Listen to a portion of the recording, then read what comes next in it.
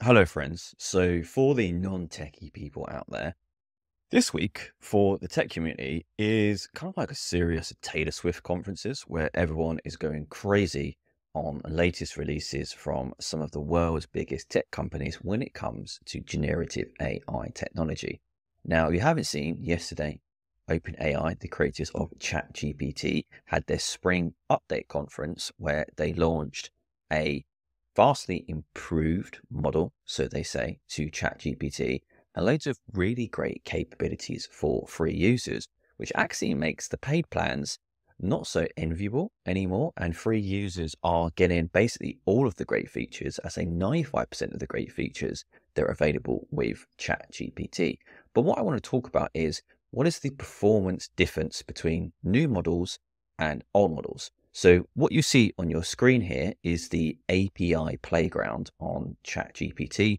So this is what a lot of developers use. For those of you in the non kind of tech lingo, anyone can use this. You can sign up to use the ChatGPT API and do loads of different things on here. So what I'm showing you on my screen is two things. So I have got the new model of GPT-4o versus GPT Turbo, which was the current best-in-class model until yesterday. And the reason why I'm sharing this is that I think, one, the free version of ChatGPT right now, as I speak, is obviously the best model for people use to experiment with. So whether you're in the L&D world or not, I would definitely recommend that you check this out and use this. Certainly potential use cases in being a great tutoring assistant and helping you to coach through skills in particular. But the point of this video is to kind of look at the incremental differences between the performance of the two models. And the way that I can do this is this comparison here.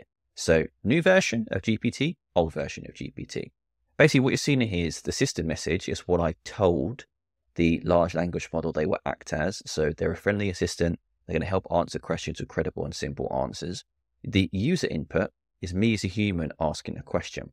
So just did a really simple one. My first question was, explain a large language model to me as a non-technical person. So from the new version of GPT, we can see that we've got a little bit more of a succinct style, a bit more of a friendly style, and much better structure than if we look on the right-hand side here with old kind of GPT. And it does what I kind of call that oversharing piece, doesn't give a lot of structure. And I think that is quite interesting to see that just using a very natural language input, we're already seeing the slight differences here in terms of the outputs, which I quite like.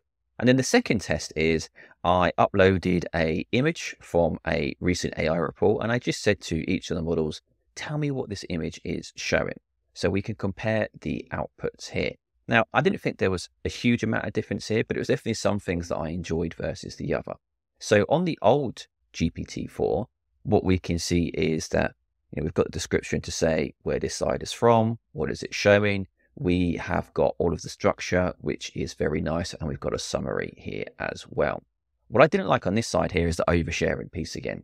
So reaffirming what these components mean, that might be great for some people, but I am not looking for that.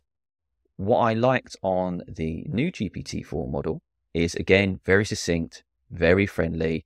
I like the structure here where it's saying key areas where AI is not being included. It gave me the full list, not just a pile of a list that was here. So a bit more detail, which was fantastic. And it really hit to the key core of that slide. And then what I really liked here is the kind of a summary, but really just some notes that I can consider and help me out with any kind of next piece of work that I'm trying to do. So again, I'm not using this from a content creation perspective, very much looking at this as a thought partner. This is a very simple test, but gives you a glimpse into the little nuances and improvements between the two models. Of course, there'll be more experimentation. I'm very excited to try out more of the vision capabilities and audio capabilities, or voice capabilities, I should say, via mobile and the Mac app.